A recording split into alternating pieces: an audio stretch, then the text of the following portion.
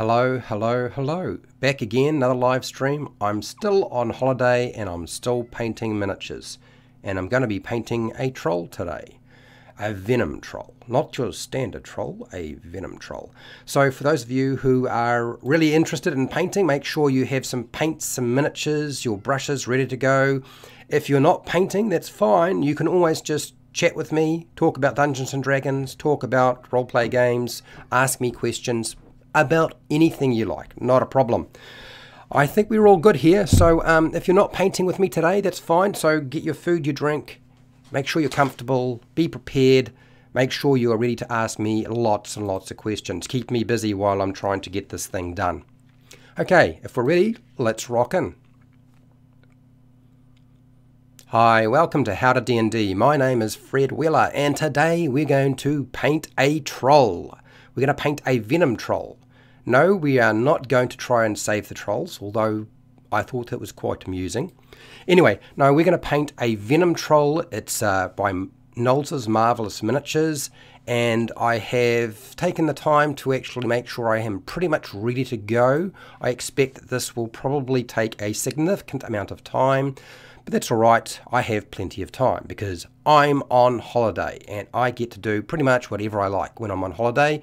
And I'm also going to run a live poll at the same time. I'm going to ask you a question. This question for today is your experience, what is your experience, should I say, with the troll in Dungeons and Dragons? And yes, Nicola, I will tell you a little story about what I've done with trolls. I do have a story which I think you will find amusing, and yeah, we can talk about other things as well, not a problem. So let's troll along, shall we? Let's put that poll up and get that going, and then it's into the painting, which is why you're here in the first place. Okay, so my plan for today is grey for my base, green for the troll. I have 3 greys for the base. I have 3 greens for the troll, starting with a very dark colour, going to a lighter colour. I have 2 browns for its little skirt.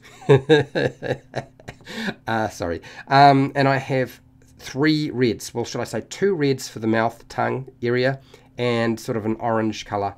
And then I've got something for the teeth, which is like a sort of an off-white. So, and there'll be some black in there as well. So yeah, let's get into it. Just a bit of a rundown of what happened with this. Hello, Fry Minis. Hello, Eric. I love that WizKids made a mini shaped like me. You really think so? No, it's not really shaped like you. That's just your self-esteem being torn to shreds. So for those of you who don't know Fry Minis, you may know about Fry Minis.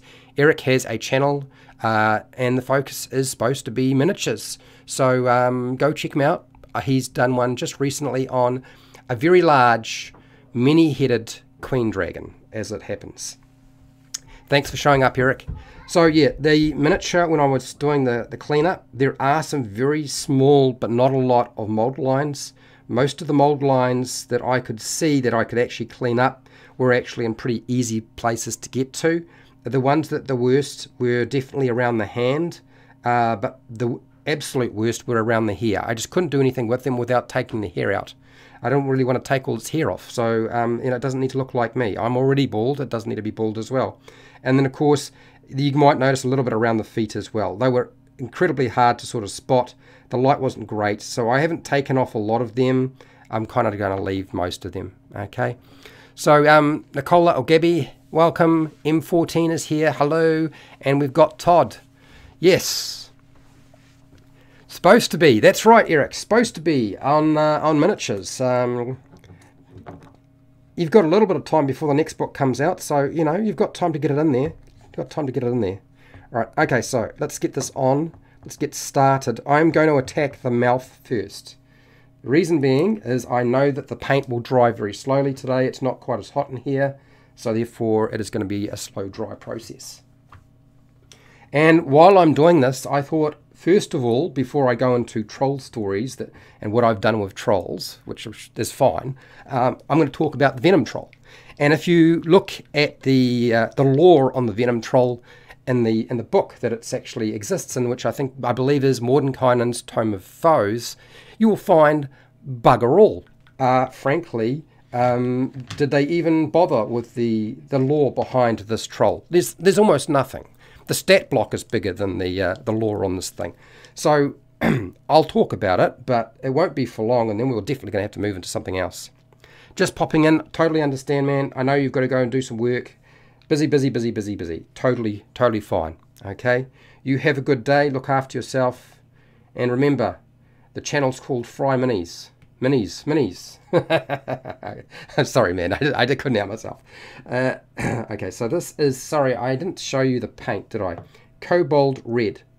This is a Nolzur's Marvelous Pigments colour. I'm going straight into the mouth. Rather than using black, I'm just going to use that colour instead. And I am going to be doing the tongue more of a red colour, but instead of using black on the inside, I'm going to use this red, this deep red colour for the back of the throat and generally the mouth, and it should hopefully help put on the next layer of red that I want to use. That's the plan anyway. What's that, Gabby? Also, troll teeth make for good what? Crown teeth? Oh, that's interesting. Dick's Bumpkins here. Hello, Dick's Bumpkin. That name really is a hard one to sort of get out. We got there. Right, so I put out way too much paint on that. Next, I'm going to deal with the grey on the bottom. I'm going to use this dungeon stone. You've probably heard about it before. I've used it before. It's not new. So we'll get that on, and then we'll start getting the green on. And as it happens, the first green I'm using is called Troll Skin. You like to run Venom trolls as a slimy transport. It keeps spitting out more foes onto the battlefield. Look, I've used a Venom troll before. I will tell you what happened, but it's not a pretty story for those of you who are going to come and share with me. You're going to have to be prepared for a sad story. Anyway, so going into the Venom troll and a little bit about the lore, since there's only a little bit to talk about in the first place, since that's all they've put into the book. The Venom troll is the result of a troll mutating. Now, trolls are prone to mutating for a variety of different reasons, particularly when you injure them or you subject them to some sort of trauma that doesn't outright kill them. Which means, as a result of that, they change their form. They're not quite the same as they were before. And this can result in all sorts of different things taking place. They can wind up with extra heads, extra arms. They can wind up with extra organs inside their body. Who knows? They could even start having things growing on them that weren't growing there before. Vegetation, all that sort of stuff. They just, unless you subject them to the right sort of trauma, they just don't die. Instead, they mutate to continue surviving. That's the nature of trolls. So with this particular troll that mutates, if the troll suffers a massive dose of poison, it might mutate. And this is the result of the venom. This is how we get the Venom troll.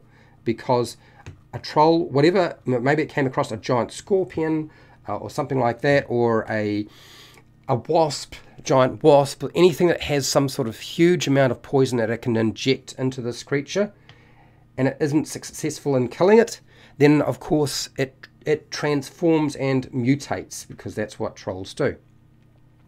And the lingering venom or poison infuses into the blood and tissue into quite a nasty way. It is the troll itself is really on the brink of death, frankly. They just don't seem to die. Either that or still on the brink of transformation. Their change is not finished. Just because they now have they're a Venom troll doesn't mean that their transformation has actually ended. There's more going on. They could get much worse.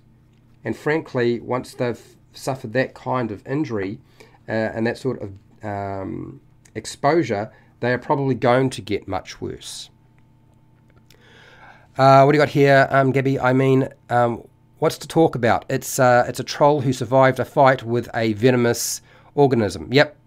Head and develop venom powers. Well, yeah, that's true. Yeah, it's part. Well, look, I think that there can be more to it, but obviously they don't hire anybody who likes to create lore or has a lot to do with lore and therefore it doesn't go in the book. Although, you know, stat blocks take up a lot of space nowadays. 5th edition, they're going to get bigger too. Ooh, you're going to have even less. I still think that lore is an important aspect, and I know this because I've played Dungeons and Dragons 4e, and I know what you could wind up with if they don't actually fix that problem.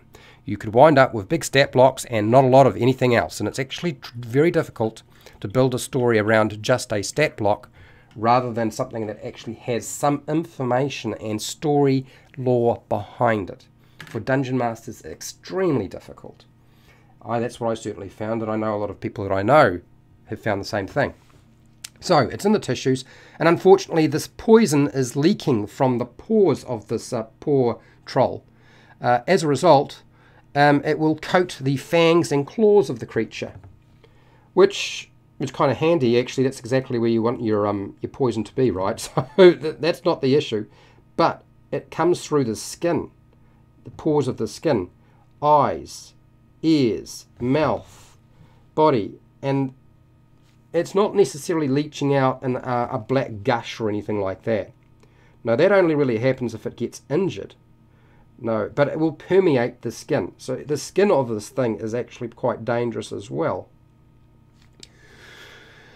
And as a result of all of that, you don't want to fight this creature in close quarters. You don't want to be up close. Close combat with this thing is a really bad idea because wounds tend to spray out poison when you cause an injury to it. Slashing, not a good idea.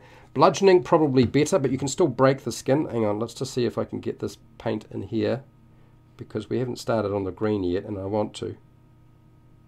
Okay.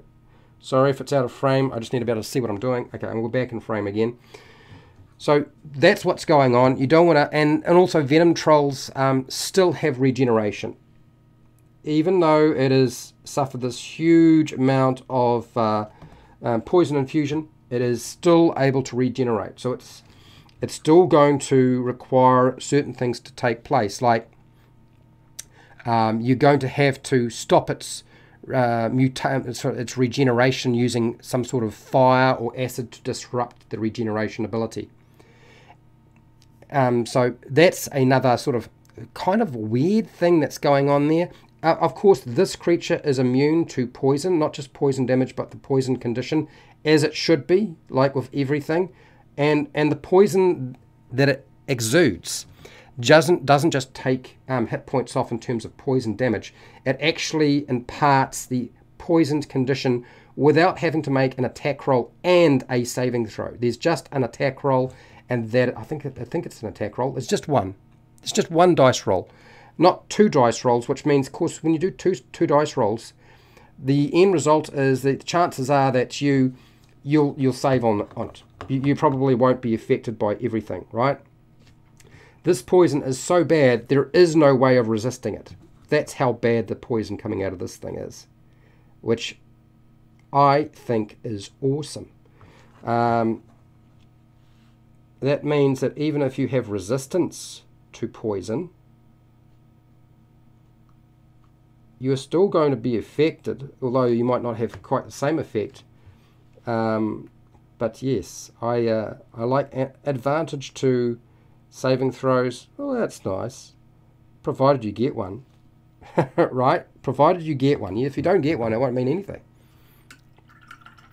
So that is the troll. And like all of these creatures, these trolls, that continue to mutate in their ravaged state that it's currently living in, they hunger. The drive for eating stuff continues. Which means that anything's going to get eaten. Like, literally anything is going to get eaten. Like most trolls, they just eat everything, right?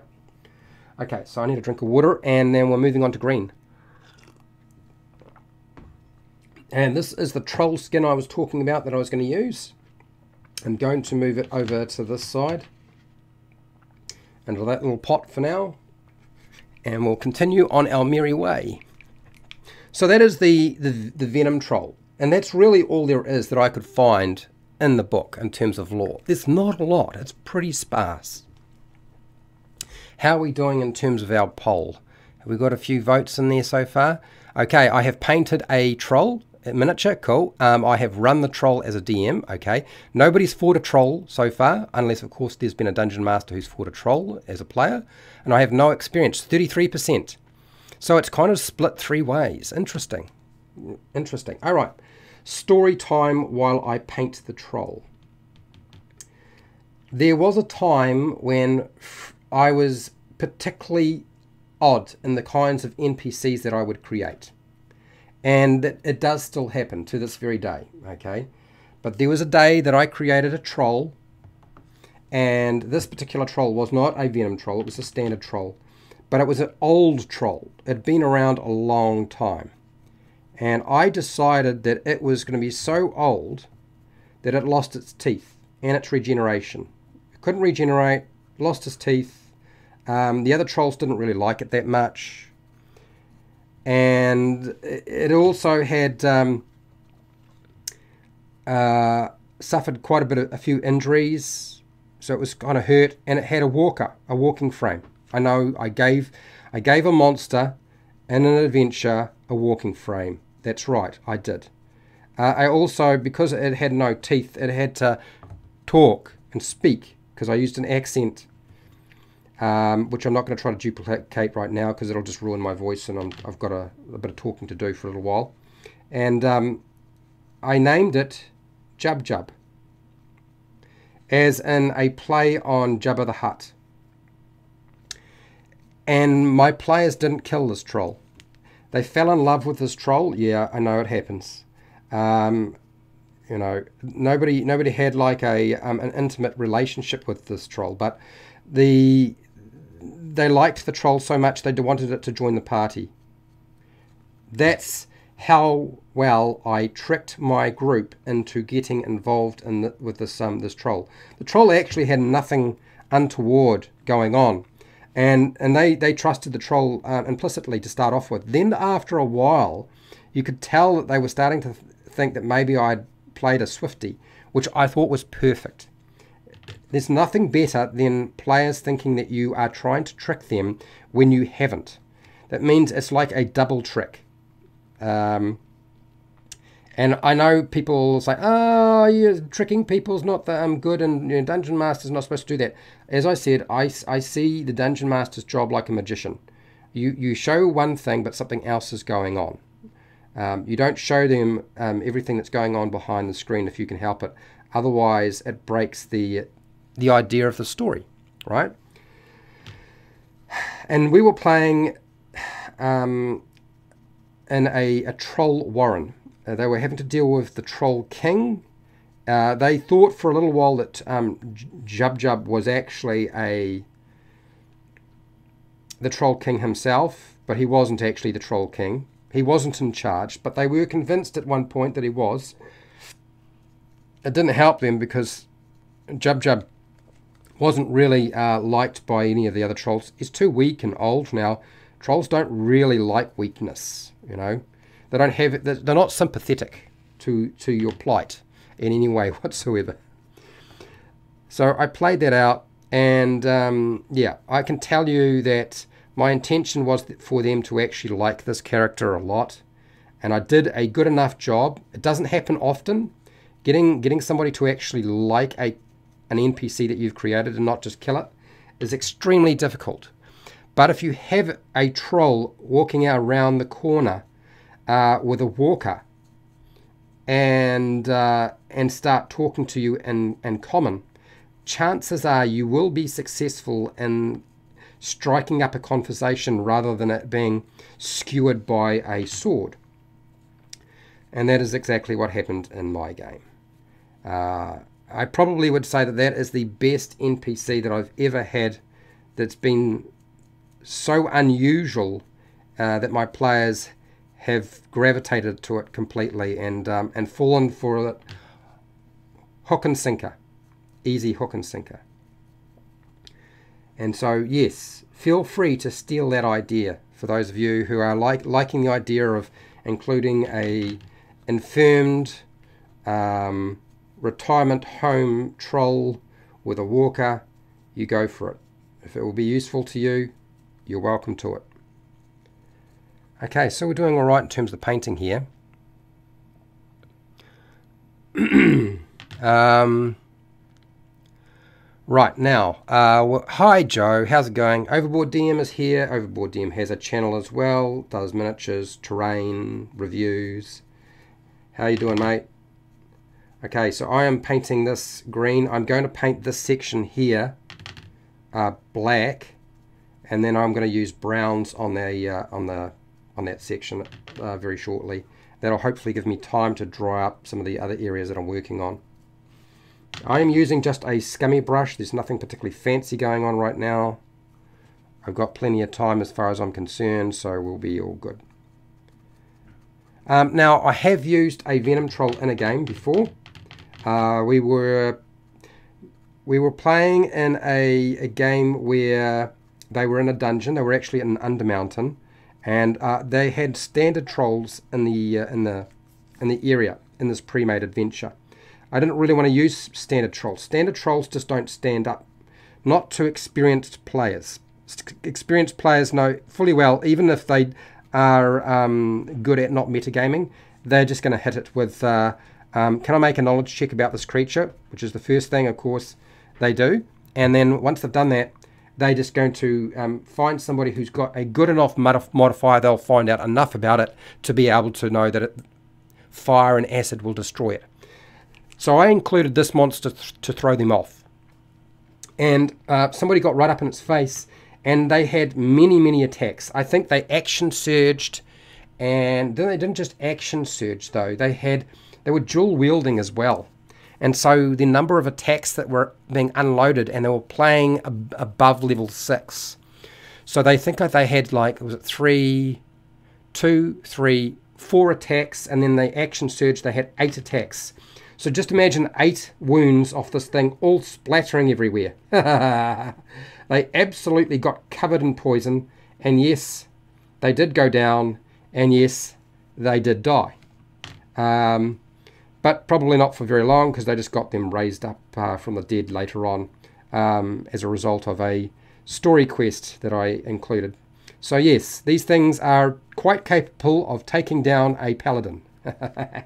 They will make mincemeat of a paladin at the right level, particularly if they insist on getting up close. And once everybody realized what was going on, nobody wanted to go near it. They didn't matter. It didn't matter if they were just throwing a dart at it. They wanted to stay clear. I used more than one. I used more than one of these trolls too, so that made it a little bit more difficult for them. All right, so Bumpkin, what do you got here? With all the possible variations of a troll, have you homebrewed any special types yourself? Good question, I have. I actually included quite a few. When they were trying to take over... Now there's a blood sport pit that Xanatha runs. He's part of the Xanatha Guild, crime lord. And in this case, I decided the best way to really sort of mix things up was to have some trolls as part of the arena fight. And the characters were actually, to get into Xanatha's hideout, they had to enter this particular tournament fight. And a lot of people die in this tournament fight. And for good reason. I included 4 mutated trolls to see if I could throw them off. I had one that had 2 heads. I had another one that could fly and had wings, probably because I'd been eating something that could fly. I had another one that had 3 arms, and then I think another, what was the other one? Was that 3? What was number 4 like? I'm trying to think. I think it had, what did it have? 3 arms, I think another one had 4 arms and some sort of defect in its body. I can't remember exactly all the details. My players trounced all 4 of them. I gave them extra attacks, and when it made sense, I did all of that. I gave them maximum hit points. I rolled a 6-sided dice and added that to every damage attack, every damage roll that they had when they made an attack that scored a hit. So I did a lot of different things, and then some of them could fly, and some of them were like really quick because they had more than one head, so they sort of would get advantage or a bonus to initiative or just moving out of the way, because you couldn't sort of catch them unawares. So I think dexterity was sort of part and parcel of that particular experiment. Yes, my group laughed at it and then proceeded to butcher the entire arena. I think once they'd fought them and they thought, well, look, we're not going to stick around and wait for them to throw something else at us. Let's just take everybody out, since these things haven't been able to do it. We'll be fine. And so that's exactly what they did. Yeah, I must have, did I fail? I don't know. It didn't work out quite the way I was expecting. That's all. Dungeon Master Ale, how's it going? I use the mythical lore of trolls being petrified by sunlight, and it got them in an interesting roleplay. Yeah, fair enough. Trying to distract the trolls long enough to have them petrify. I haven't done that because they usually don't experience. I don't put my trolls usually above ground. I have occasionally, but very rarely do I do that. Okay, we've got here Boss Bully Boy. How's it going? I just finished painting the same figure 2 nights ago. Well, can you highlight and let us everybody know what was the easy part of painting the miniature and what was the hardest part of painting the miniature? Because since we're all here in a live stream watching me trying to do it now, I'm sure people would be curious as to how much pain and anguish I am about to go through. I suspect the face will be probably the hardest aspect, obviously, and yeah, I think that'll be about it. Maybe picking out the drips of poison, that might be quite difficult as well. Thank you, Joe, for the super chat. I do appreciate it. Thank you very much. Hey, Fred. Just a little something for doing these live streams. You are welcome. It's not much, just showing my appreciation. Thank you for your D&D Q&A. You are welcome. So this will be the last miniature that I paint over my holidays before I go back to work, and then it'll be back to normal programming. But in about 4 months, I will take more leave, and I will paint a whole bunch more miniatures, since this is significantly less stressful for me. YouTube is so confused right now, Joe and everybody else. It's so confused. They just don't know what to do with the fact that suddenly I'm putting out these live streams on painting miniatures. The views are low, and yet the income produced is actually not too bad. It's not great, but it's not too bad. And certainly super chats do make a big difference. Okay, so I'm going to show this. I like doing the pus-filled bits, yellow and pinks with purple in the recesses. Interesting. I'm probably not going to go pink. I have a thing about painting anything pink. I think that's more a product of my issues rather than a product of the colour pink itself. But I struggle to find myself seeing pink on anything. Yeah, no, it's just not my colour, unfortunately. I don't know why. Yeah, okay. Maybe not that funny. So yeah, YouTube is very confused right now. The engine is really sort of doesn't know where to put all this. As I've said before, if you find these live streams disappear off my channel, it's not me, it'll be YouTube. YouTube sometimes decides to make decisions that I don't agree with. That's just how it works, unfortunately. But I will put them into playlists so you can find stuff. And I have constructed a playlist that says Painting 2022. And that you'll find all of them there, and some of them, if they've got more than one video, will have, or one live stream, then they'll have their own playlist as well. Okay, so we're getting there in terms of the green. Coverage is going to be the biggest problem with this colour. It always is. For some strange reason, it always comes out looking quite pale rather than standing out that much. A drink of water, pardon me.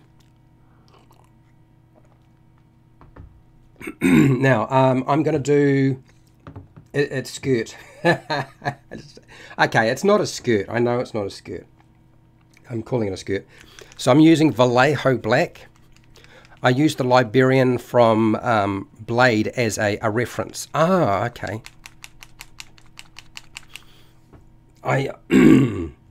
Now, the Liberian. I'm just trying to remember Blade, Liberian. I've missed the reference. You're trying to reference something and I can't quite place what you're trying to say. Yeah, give me a little while. Maybe I'll remember something. I'm assuming you're talking about Blade the Vampire.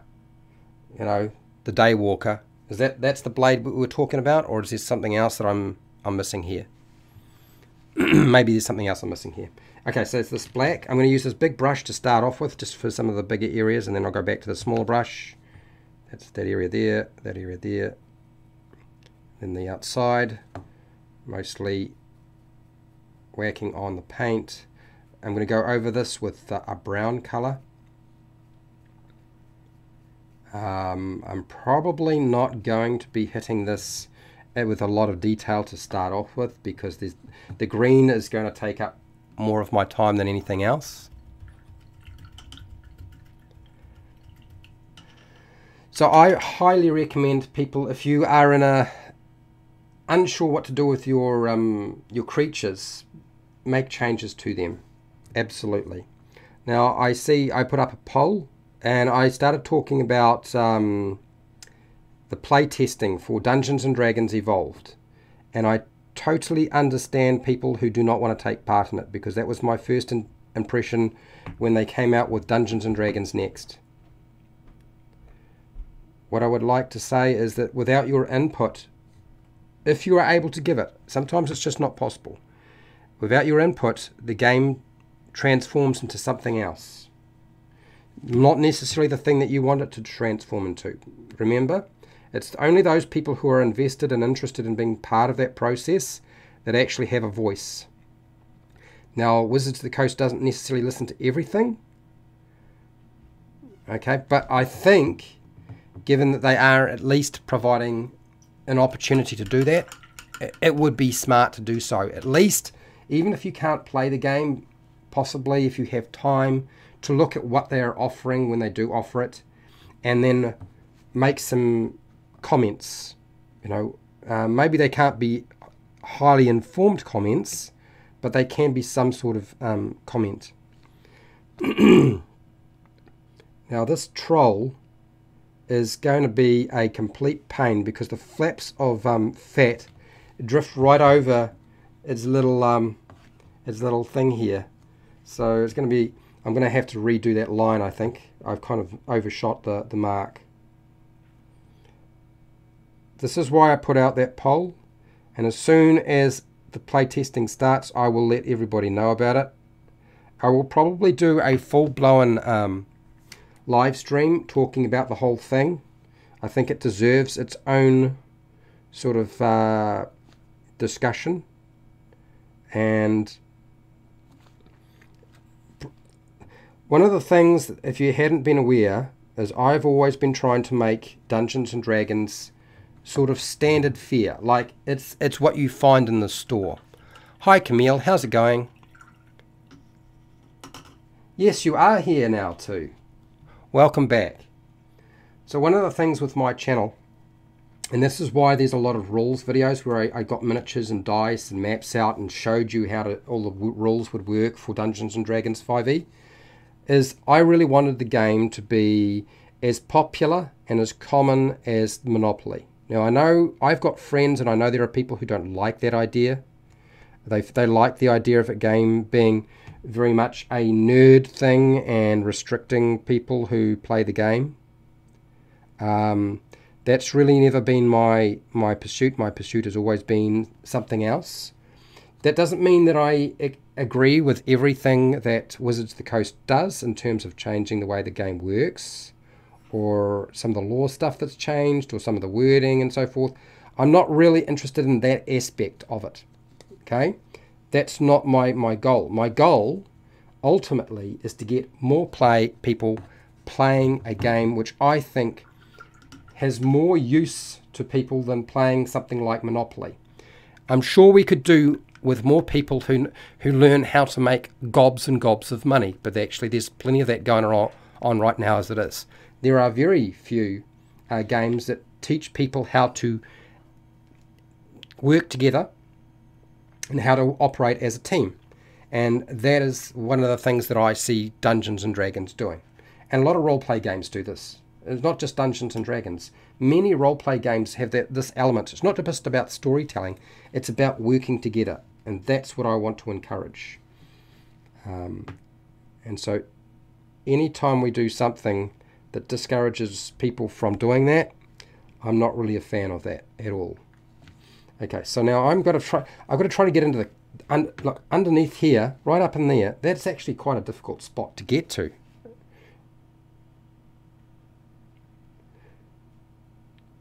So yes, you don't have to agree with my view of and goal for Dungeons and Dragons, but that has always been my goal from the very get-go,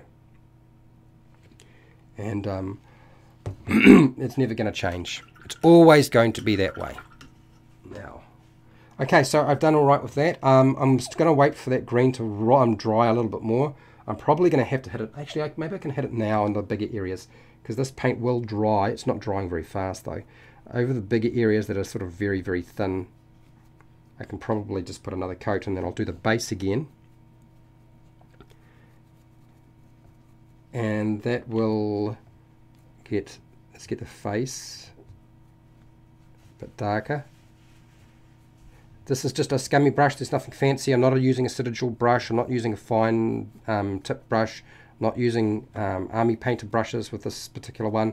I was using a Citadel brush before. That was a standard size one, but right now I'm just using a normal brush. Okay, so I'm going to put a bit more of that on now. Rather than wait, I'll just keep going. I'm not going to the beach today, for those of you who are wondering, because it's kind of overcast. It's not very nice outside, so it's time to clean my drain. Imagine your drain is blocked with all sorts of horrible things from the kitchen. That is my job after this, is to go and clean that out. It's blocked up and I need to clean it all out. And by gum, it is going to be a horrible job. It really will be.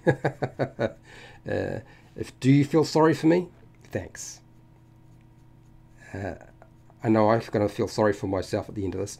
I'm also going to see the new Spider-Man movie. I am a fan. I love Spider-Man. I don't like spiders, but I like Spider-Man. So I've heard the new Spider-Man movie is really, really good, so I'm eager to see this. I haven't been to the movies in a really long time too, so it'll be nice to do so before anything else can happen in 2022, which I'm sure it will. So I'm going to get my movie in before it's over, and go out with my mum, because I haven't been out with my mum for ages. So yeah, a family affair. A family get-together, you might say. Hopefully I'll get my younger sister. I haven't seen my younger sister in a long time too. It'd be nice to be able to hang out with her as well. Now is that Curry? Curry Curry? Curry Curry. Man, you're going to have to help me with your name. I'm really struggling. I don't know. It's like I'm blocked right now. Kurai. Curry. I think that's right, but I could be wrong. I'm not even going to try the second part of your name because I'm struggling with the first part. Hey, which one do you prefer, playing or dungeon mastering? Battle maps or 3D terrain? I don't really use a lot of 3D terrain because there just isn't time or space. That's fine if I'm playing at home, but I don't play at home very often. I live a long way from everywhere. I like playing and dungeon mastering. I like to do both. I don't really want to be tied to just one thing if I can help it, because dungeon mastering is a lot of work, and players, you kind of get to sit back and sort of relax a bit more and just enjoy the process.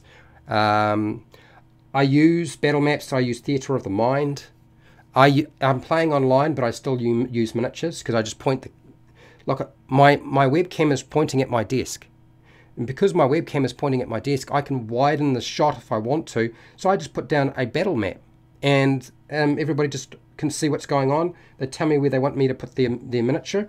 And I just shift it to there, and we're all good. And we just keep playing, just as if we were playing in person.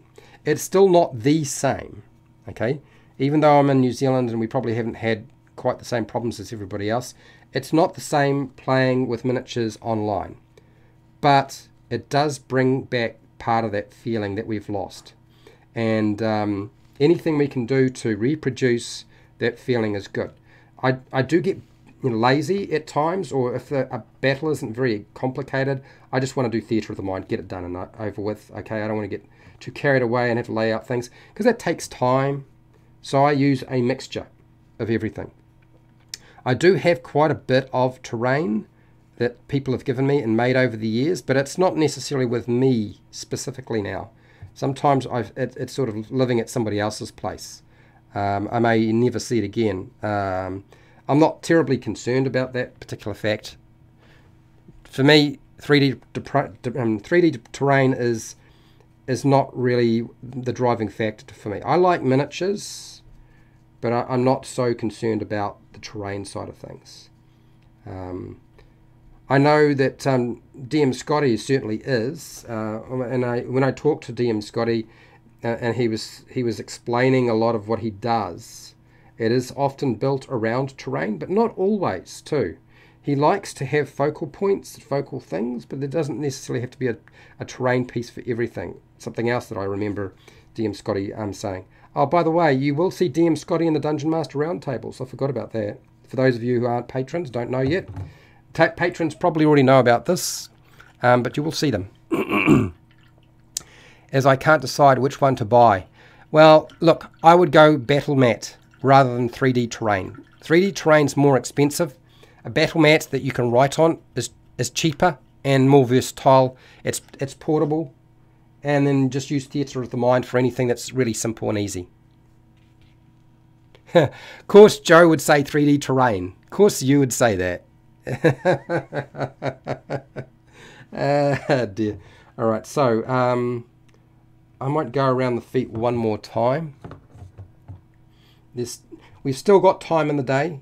It's not over yet. Not over yet. What is this? This is stuck on here. What's going on? Let's get this bit of glob of paint off. There we go. And then bang that in there. Right, cool. A bit more green. Bumpkin. Should clean the drain first. I'll give you some insight to the Venom Trolls colours. Cool, thank you very much.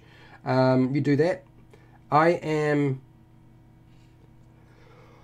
am frankly afraid of that drain. I've had to do it quite a few times. I suppose I could just pay somebody to do it, but I know how much it would cost. If I get a drain person to come out, they charge an enormous amount of money. An enormous amount of money. Just to come out to my place, it will be $100 New Zealand. Just to look at it. They don't even do anything. They're just going to drive out here. That's it. So, given that, even if they were local, they're still going to charge that. And the local boys, frankly, are cowboys. I live in a rural area, and frankly, most of the tradesmen out here feel like they are cowboys. I don't like hiring them. I often prefer and wind up having to hire somebody from the city, which is ridiculous, but it does happen. A lot. Otherwise, you wind up with a shoddy job, and I'm not really into that. What's this, Joe? Fred has lost that loving feeling. That's right, I have. I've lost that loving feeling for terrain. Look, I used to do tabletop wargaming, so that means I made my own terrain. We played with fake trees and made mountains and hills and all sorts of buildings, and that was common practice when you're playing tabletop war games. So it's not like I haven't done terrain,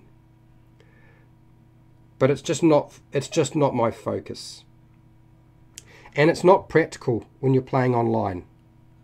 or even if you have to go to somebody else's place, which was actually more likely the biggest issue, because, or I have to go to the city, because you've got to cart it around with you. It's awful. Pardon me. I just need another drink of water. I'm a little bit hoarse. I'm going hoarse.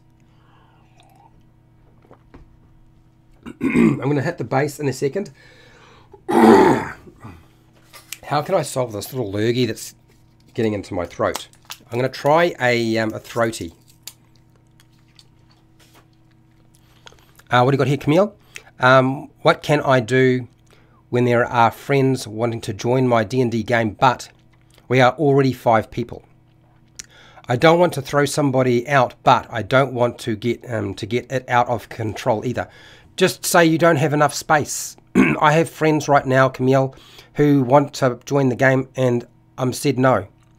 5 players in the group online and a dungeon master. That's 6 people. That's enough. I think one of the things that people need to accept when they want to play a game is somebody else has to dungeon master. You say to those, if you've got friends who want to join, you say, look, one of you's got a dungeon master and you guys join your game. Pardon me. Join that game. Make your own game and play that. That's just how I see it.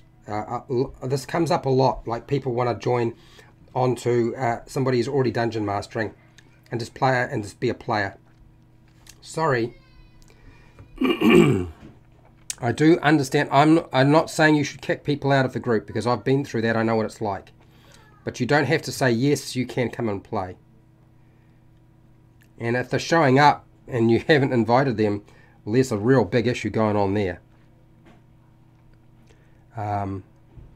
It is part and parcel of the process if you just got to find somebody who can run the game.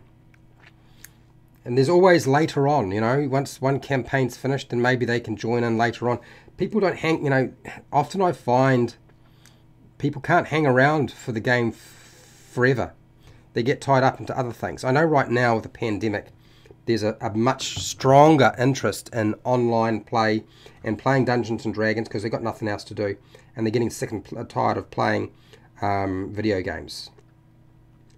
Even if they're playing the video games online, they're just not getting enough social interaction. They know they miss it. So I do understand where they might be coming from. But yeah, they've just got to set up their own game. That's the deal. That's how it is. And ultimately, as an adult, you've got to make the final decision about how you're going to approach this. No matter what I say, ultimately, it's you who has to be an adult and make the decision. And communication is always the most important thing. I mean, really, is it going to end a friendship by saying, look, there's too many people in the game already, I just don't have space, sorry? Is it really going to end the friendship? Will it really do that? Compared to, oh, sorry, I'm going to kick somebody out so one of my friends can be in there. That's much worse. That's much worse.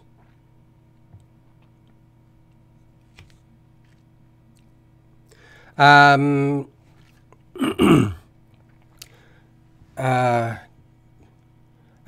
what do you got here? Thank you, Overboard and Frederick. You're welcome. I'll be sure to focus more on battle maps then. Yeah, I think probably the best battle map that I've seen is expensive, but D&D WoW has AJ Pickett's glow in the dark. What is it? It's a cellulose battle map. You can use any kind of pen on it whatsoever, but they're really expensive. If you want something that's still really good but cheaper, I would suggest the Pathfinder flip mats. I've done a review on them before. They're really, really good. You can use any pen. You don't need to worry about what sort of pen it is. It'll come off. Just don't leave the marker on there overnight or for a couple of weeks. That's always a bad thing for any mat. Doesn't matter what it is. The longer you leave it on, the more likely the pen will stay. So you don't have to worry quite so much about that. The Chessex battle map, I find, it's a good map. It doesn't develop holes in it like the Pathfinder one does over time, because it's made out of coated cardboard. But Chessex battle maps, you can balls things up pretty badly, which is why I made a whole series of videos on how to fix the problem when you wind up using the wrong pen and how to get it off. So yeah, just something to remember. Okay, so we've got the green pretty much on. I think that, oh no, I want to put a little bit more there. Just getting a thicker coat on this thing.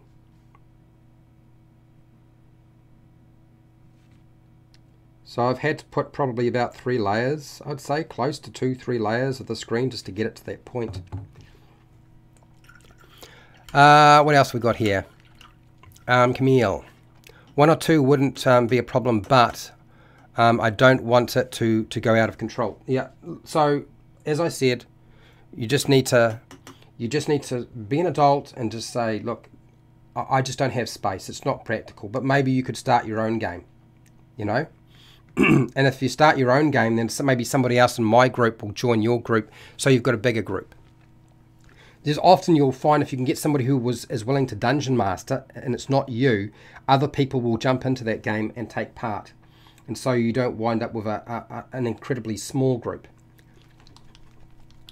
Okay, the next paint I'm using is Orc Skin, which is for the base. This is lighter than the dungeon stone that I was using before. Give it a good hard shake.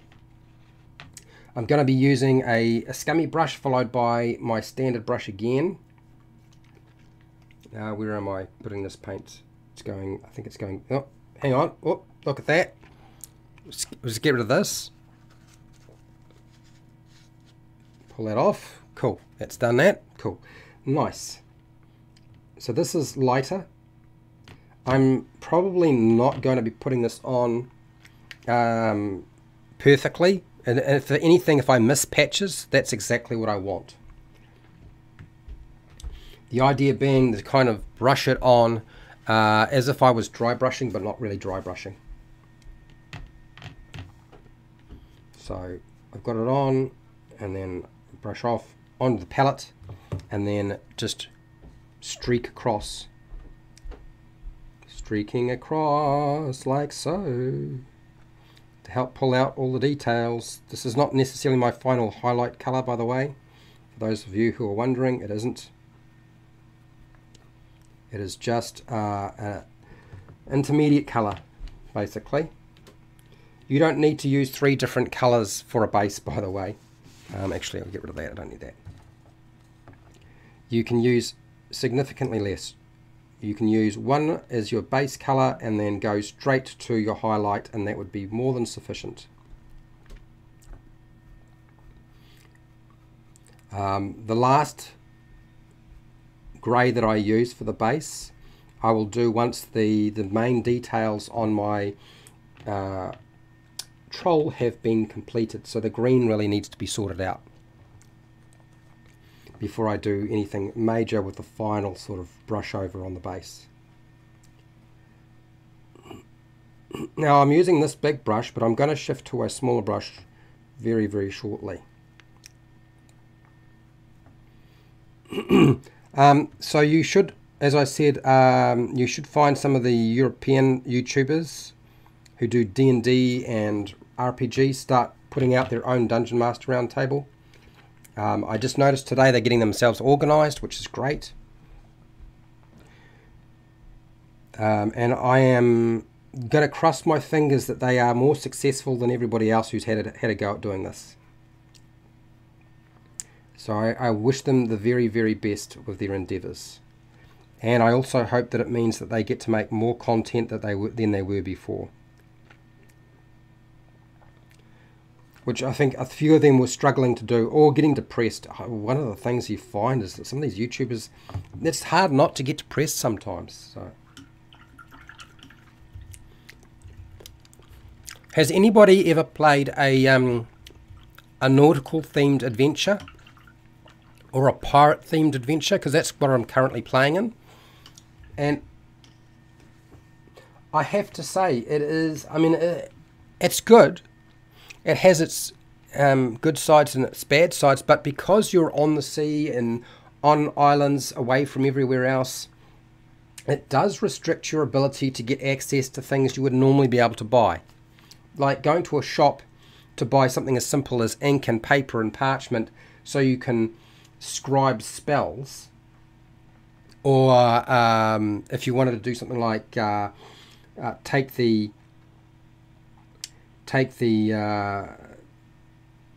scrolls or spells from an existing book and transpose them into your spell book, or just buy any kind of equipment, you kind of preluded from being able to do anything like that with a nautical based campaign. There's quite a bit of restriction in terms of what's going on, I've discovered, because you're just so far away from everything.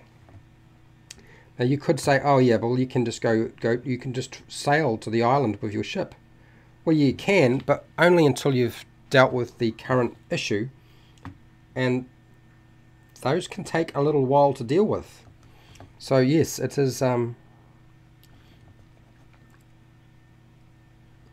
very much like being out in the middle of nowhere with nothing else but yourself to deal with, and hoping that your crew will not mutiny on you. We just mutinied on a crew ourselves. So I suppose it's possible it could happen to us as well. Curie, another question. Where do you get your miniatures from? As I would like an inexpensive option if possible. Okay, so I'm not buying inexpensive miniatures right now, but I can tell you where to find inexpensive miniatures. It also depends on what country you are in.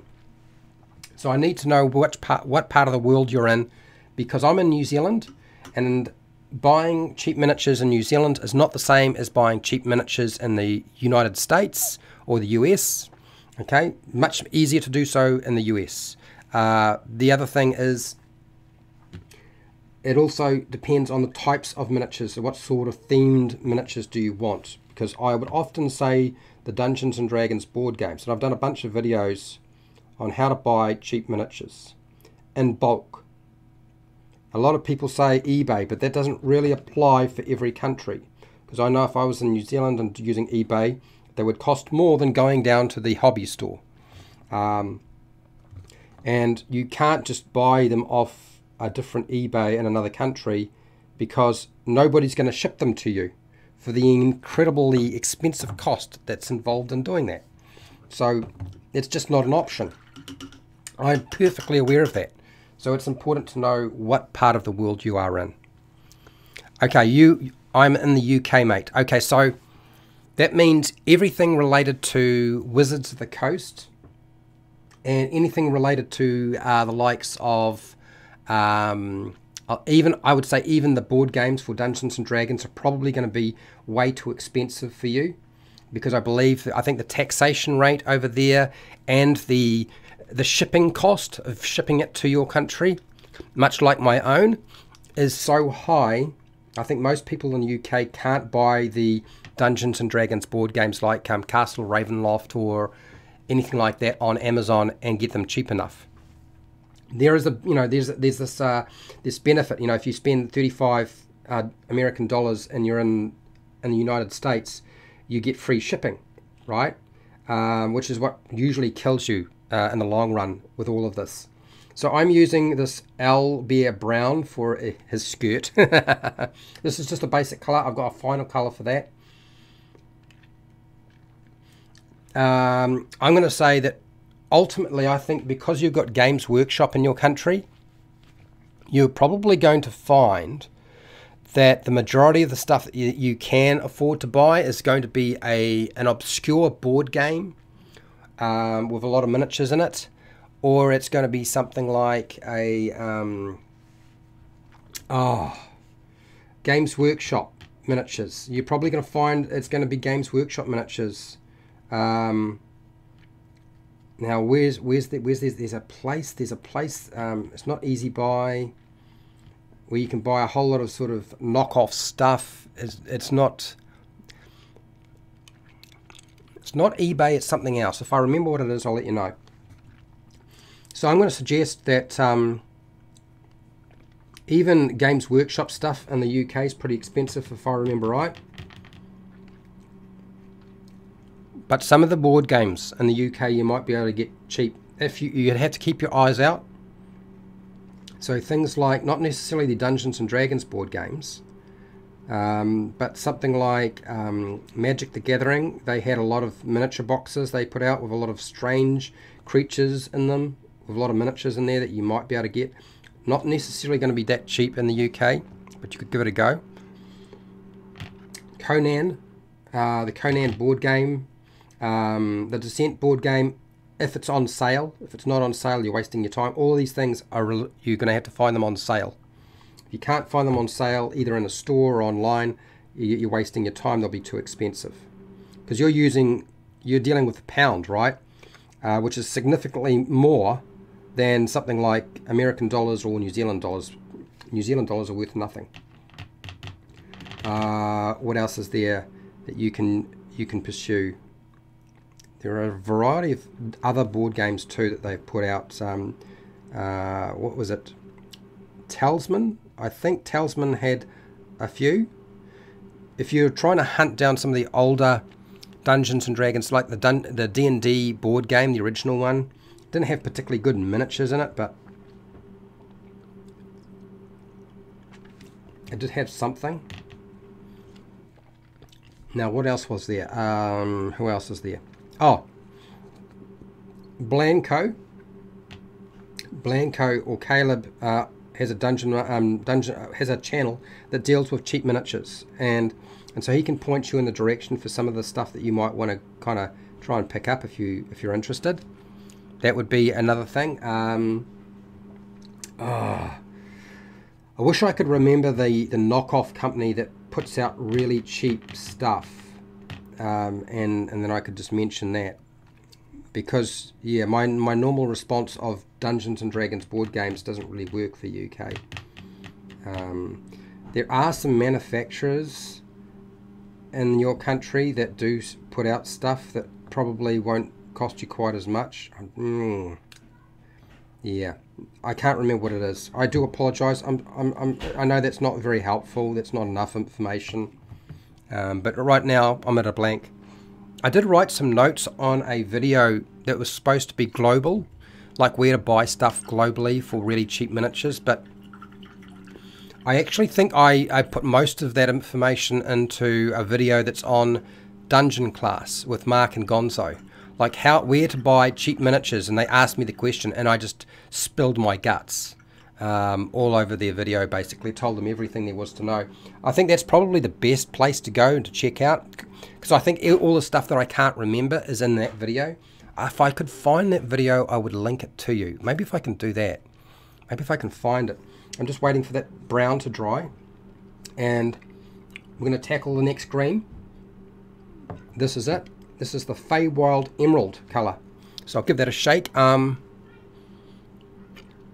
Where are you guys? I know you haven't done a video in a while, but show me the money. Where are you? Where are you? Dungeon Class, cheap miniatures. That is probably the best video that I've ever seen. I know Dungeon Craft had a video, but it's not global, so it's not really going to help you. He's in one part of the world, and it just isn't going to work. So scrolling down till I see one that has the little miniature he's holding up, and do I see it? Man, we did it so long ago too. It was ages and ages and ages. Ah, there it is. There it is. Okay, where to find miniatures on the cheap. Found that video. Alright, so I've got to make sure I don't play it or it's going to mess up with everything else. And then grab the link. Copy. And then drop it in here. So there we go. That should give you everything you need to know. That link, that video that I've just linked now, should give you everything you need to know. Primarily because I spoke most of the time. I did most of the talking. Yeah, he's a humble guy. He's a humble guy. What's this, Todd? I brought a 3D printer and am printing my own. Prices are fairly reasonable. I find that if you're going to use 3D printers, if you're in the US, it's fine. If you're in New Zealand, it's impossible. It's nowhere near cheap enough. I don't know what the UK is like. Maybe the UK is a little bit better, but that technology, the resin and the filament plastics, they're just too expensive. So I just don't even bother going there. My brothers are doing a lot of that sort of thing. It's not a cheap process whatsoever. They've shown me, they've explained it to me. Yeah, works for some if you're depending on where you are, but it just doesn't work for me. Not if you want cheap. Okay, so this Feywild Emerald is the next color that's going on. It is just going on willy-nilly. I'm not dry brushing it or anything like that. It's just, I'm just whacking it on. We're up to an hour now. Okay, and we're on to the second color for the main body, which is kind of a bit slow, but I have been doing a lot of talking. That might be part of the reason, right? I did actually put about 3 coats of that darker green on here, so that's probably part of the problem. I'm going to put a lot of the paint on and then take the paint off, and because I've got the darker color underneath, now do not be put off, Akira Curry, by the fact that hardly anybody watched that video. It is still one of the best videos out there on how to buy cheap miniatures no matter what country you are in. There are places where you can't solve the problem at all, but it's the best one that I've ever seen made. And I have to thank all those people from other countries who explained to me in much detail and very angrily that previous videos that I'd made on the topic were inaccurate and that it had no bearing on where they were in their part of the world. And I'm like, now that's a good point. It really wasn't what my intention was to do a video that would cover everything, but maybe I should try giving that a go. So yes, although I didn't take down those videos or apologize so much for that, I did at least make that video with Gonzo and Mark to help solve the problem for those people who are really struggling to find them. I'm sure it will be a huge help. Wait, look, right to the very end will probably be the stuff that applies to you the most. Okay, you'll find that a lot of the obscure stuff that people don't talk about is right near the end of the video. I tend to sort of cover all of the basic stuff at the very beginning, which stuff you've probably already heard, and then I go into the stuff you probably haven't heard later. Right, so this is starting to dry up, so it's actually going on maybe better now. Is it? Maybe. Right, let's just keep going. We're doing all right. Colorizing the little sod. And this scummy brush is doing its job, which is the main thing. Right, okay. Now, put that down. I'll put some more paint out.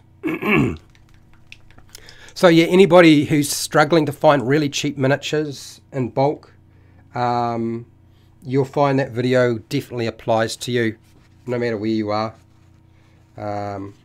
I still am suspicious there are probably places around the world where there's no way of solving the problem. There's part of the reason why I started making miniatures on live streams, but I'm probably not going to be able to do that anymore.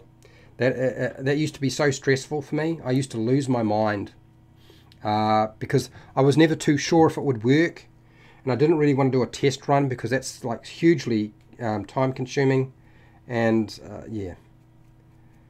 And the problem is, even if I can make it, there's no guarantee that somebody else can duplicate it. Somebody might be able to do a better job than me, of course. That's not unlikely at all. But yeah. I'm not really a huge fan of trying to make miniatures myself. Alright, so that is that question sorted out. Well, we've covered a reasonable amount. Not too bad, I thought. Okay, so now I'm going to go over the face, which is very dark right now. It's going to be a lot lighter. Now you might have wondered why I'm not thinning down the paint. What I've found with the Nolzur's paints, as I've said before, they've got so much medium in it that they don't need to be thinned down. To thin them down would probably create more problems than it was worth doing in the first place. So don't get carried away and think that you should thin down the paints, because they will just slide off the miniature rather than actually stick to your miniature. But you can put paint on and then brush the paint off if it's getting too thick. That's one of the things I have found with this stuff.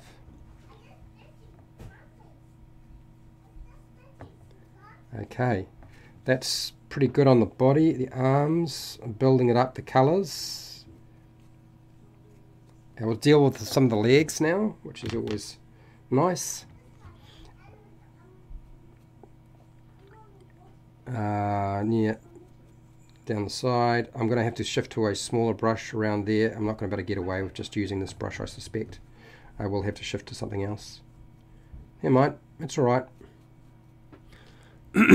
Now, for those of you who are kind of wondering what the schedule kind of looks like in terms of releases from people and video content, there's been a lot of, can I just say that I don't really watch Critical Role. I don't have a problem with Critical Role. I don't have a problem with Matthew Mercer, but I am feeling that it's a bit cheap when people make videos on Critical Role talking about the last episode. And even a few YouTubers that I actually have met and know are doing this. Now, I know it gets them lots of traffic and a lot of people watch them, but it's just not their content. And I guess commentary now on something that's popular is what drives views. Can I just say that it just isn't content for me. It just isn't your own thing. It's fine to do a little bit of it, but some people have got programming like this that happens every week, and they've done it deliberately, and I'm sure it is making them much more money than it was before and is more successful. Absolutely, I agree, it probably is. Is it any different to doing reviews on the latest Wizards of the Coast book? Probably not. No, I think it's probably in the same vein, if your channel is built only on that. But I do feel like this new focus is... What annoys me too is when people actually cut video clips out of the Critical Role live streams or videos or gameplays and use it in their own videos. I'm like, seriously? Are you really going to do that? In terms of a business model, and it makes sense to make money, I guess, but I do not like that new pattern that's been occurring. I wish they would actually just come up with something new, but they don't. Hey Fred, hi Festoon, how's it going? Festoon Greyhawk, how's it going? Just joined, looking good. Yeah, it's coming along. I think it is. I think it's going to be a relatively terrifying miniature. I don't know that I can put this thing in front of my players again and them not lose their tree. I think that if I put down a Venom troll in front of them again as a physical miniature, they are going to just pound it and supernova the thing, and they're all going to run away and make sure they're not standing near it. I don't think there'll be any, oh, can we make a knowledge check about what we think this is? They'll probably guess pretty quickly as to what it is. Once I do a description, once I describe it, even if I don't say what it is called, they will have figured it out and they will just bomb it. Ah dear. Curry, what do you got here? Thank you for all the help. You're welcome. I will go and watch the video now. Oh dear. Oh well, I just lost somebody. Then I've got to watch the video right this very second. That wasn't really my intention to get you to watch it right this very second. You can hang around if you want. Oh God. You could watch it after my live stream. It's too late now. They've already gone. They've already gone to watch the video. Oh dear. That's funny.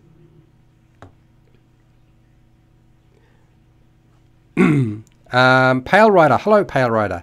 I do watch Critical Role, but I give the cartoon based off at a cartoon based. But I'll give the cartoon based off it a shot. Ah, right. So you don't watch Critical Role. You do watch Critical Role. You don't watch Critical Role. I think the cartoon is going to be pretty cool. I'm actually quite excited by it being released because there's talk of there being a second season already. Amazon seems to have already picked up that idea as like, no, you're doing one season, we want more than one season. So this is a good thing as far as I'm concerned. Absolutely, we want more of that. And obviously Critical Role should keep doing what they're doing because they're bringing new people into the game all the time. And that's a good thing too.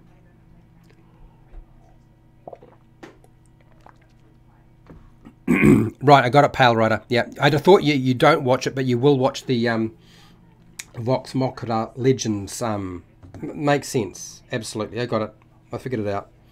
Okay, so how are we doing with this green? I am looking at it. There are areas that, because I've gone with a dark green, it's made some of it sort of darkish in some places. I am probably going to hit it again with the same colour.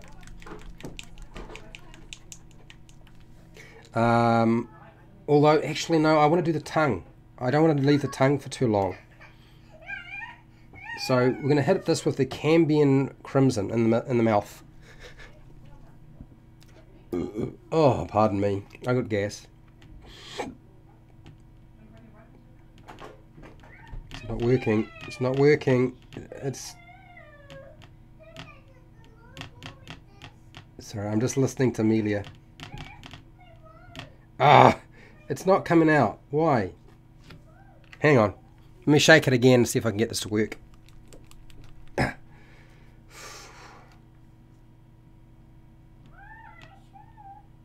There's a little bit of paint. Got it. Finally. It took a lot of effort, that did.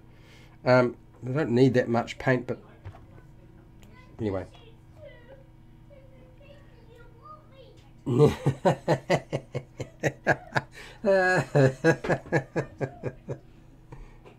Oh dear, funny.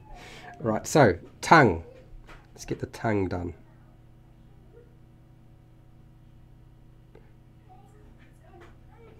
This is just for the tongue. I want the red just on the tongue. I might need to do it more than once, I suspect.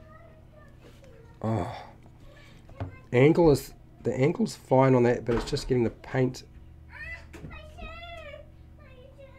in that small area.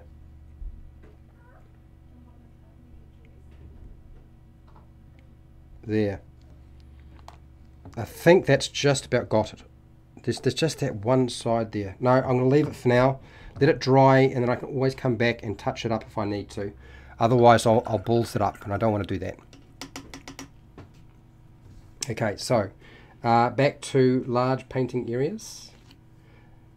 That's that brush, and then I've got this brush here, which was supposed to be doing. What was I trying to do next? Oh, it's the green. I was putting more green on.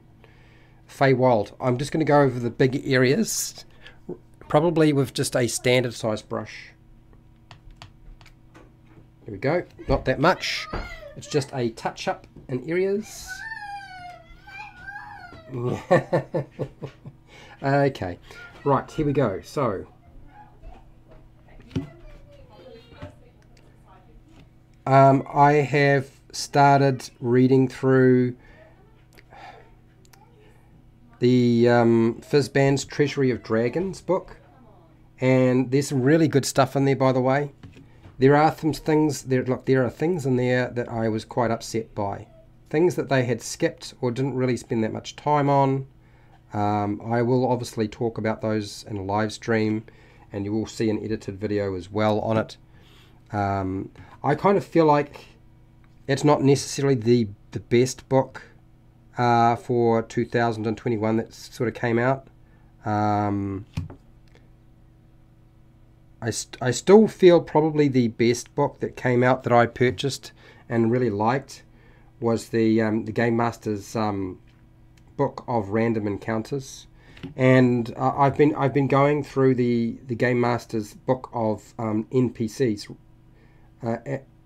It's got some good stuff in it, but I'm going to say right now there are some things in there that I think are problematic. Now, not problematic in the way that you might be thinking, but problematic in the terms of being a tool that is useful to you. So my discussions around that, I don't know when I'll do that. I thought, well, maybe I should do that first, but I probably won't. I guess sometimes when I see a product and I have a response to it, and I'm not sure if I'm completely sure that that's my ultimate response. Sometimes I'm unsure of whether my response to something I see is based on my own personal bias or on something that's legitimate. And if I leave it, I always find it easier to decide if something is all right or not all right. If I leave it and let it stew for a little bit and just let it ferment, so that I can kind of like assess it in a way that makes sense. I don't expect what I have to say to be what other people think. It doesn't have to be objective, because there is no objective. When you're doing a review, there is no objective. Ultimately, there is some sort of discussion taking place that is based on opinion. And so those people who tend to share my opinion will probably tend to agree with what I have to say. That is always the case no matter where you look. Doesn't matter whether it's a written book review or a verbal video book review. It doesn't matter. It's always based on opinion. But yeah, that book has sort of given me a few concerns, and a little. I was actually really kind of disappointed too. So I need to sort of let that stew and see if that's actually legitimate, or was I expecting too much? What do you got here, Greyhawk? I've got nothing against Critical Role, but Dungeons and Dragons has never been a spectator sport. Yeah, I don't really think Dungeons and Dragons is a spectator sport myself. I don't really think it is either. I just want more people to play. I don't want them to watch. I want them to play the game. I don't want them to spend 4 hours watching Critical Role. I want them to spend 4 hours playing the game. That's my aim. So if people can't play that often and that's the only way they can get their fix, then that's fine. But I'm always concerned that maybe people are watching but never actually going to the process of actually playing the game themselves. Every time we have someone watching and not playing, they were a disruption to the game. Mercer is a great DM though. Ah, okay. Yeah, see, this is one of the things I keep trying to sort of say to people. You know, people who want to see how I run the game, and I'm like, that's actually counterintuitive to what I try to do. My goal is not to have you watch me or anybody else playing the game. I don't want you to do that. I just want you to play the game. So it's a really odd development. I find it so peculiar. Yeah, and a lot of people think. I think a lot of people who like Critical Role think that I'm giving Critical Role a hard time, but that's not actually what I'm doing. It wouldn't matter if it was Critical Role. It doesn't matter. Look, even if you like watching Acquisitions Incorporated, I mean, is that taking you away from actually having the opportunity to play the game? Or are you just watching it because you didn't decide to get off your backside and find some people to play with? And it's just easier to watch somebody else playing. Not necessarily playing the game that you would play, or even the game that actually exists, because online games I find are sort of tailored for the market.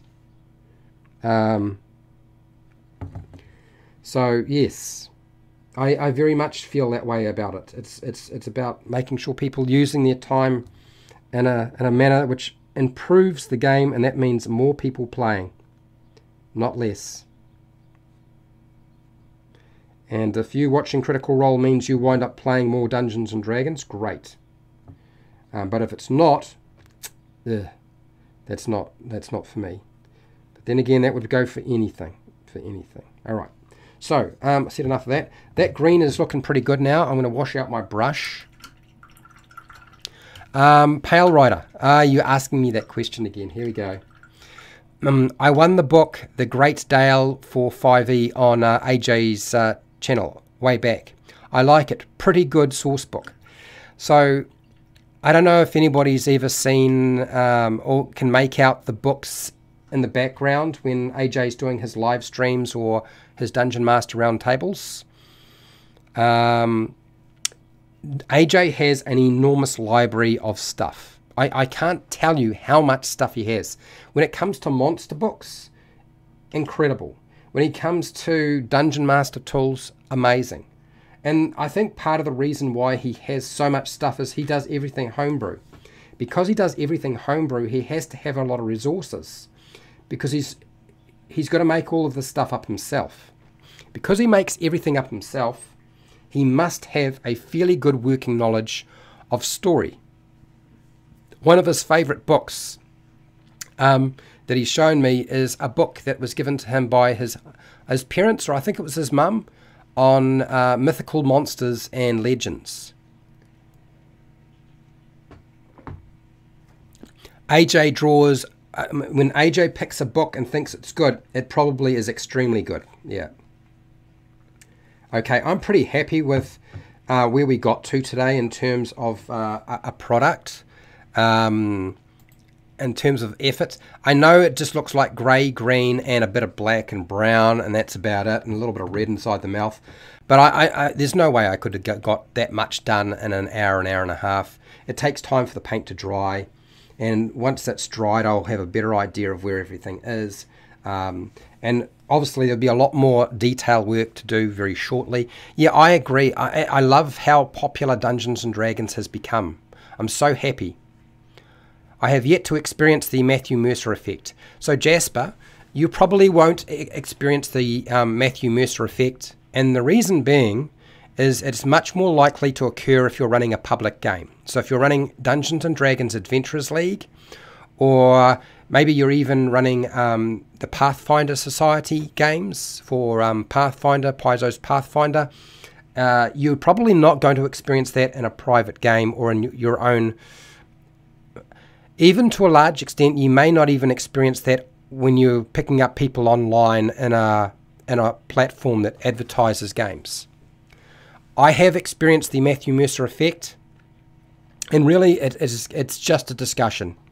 It just, as soon as you start explaining and talking to people about like what they want, what they expect, and you explain to them the reality of the situation, they usually understand. They're usually fine with it. I find adults, they can deal with it. Maybe kids might struggle, but I think even kids will figure it out. Do you know what I mean? And ultimately, there's nothing that any live streaming service or even Matthew Mercer and his friends who part of Critical Role, they cannot compete. They cannot compete with what kids do. Kids are totally on board for Dungeons and Dragons, and they will make the game something that you can just not imagine. I can tell you that now. They're very, very good at it. They've had lots of practice. Okay, so I think I'm glad everybody enjoyed the conversation. It's been really, really fun, actually. And I am looking forward to coming back and painting this tomorrow.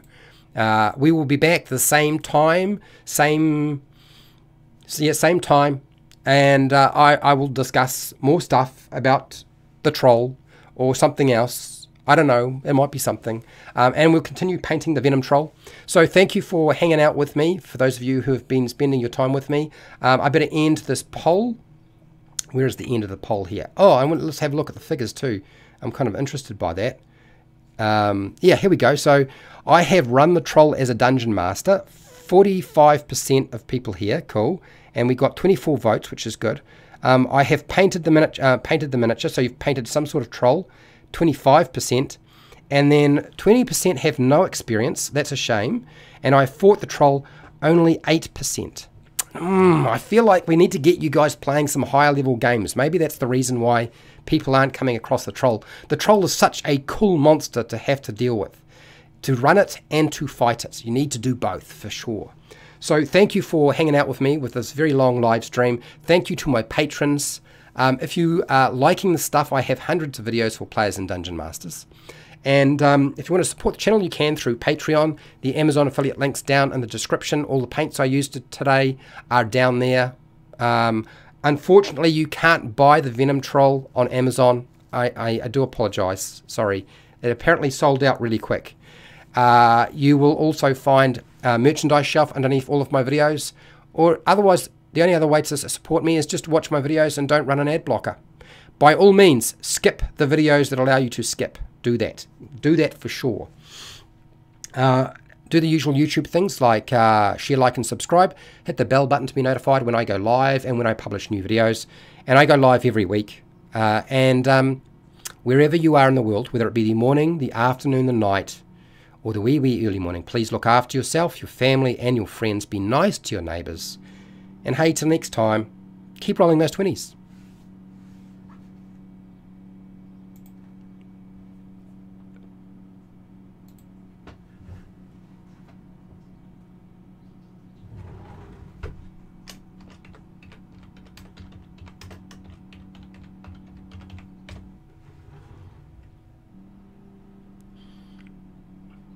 Oh, it's that sad time. The stream has got to end.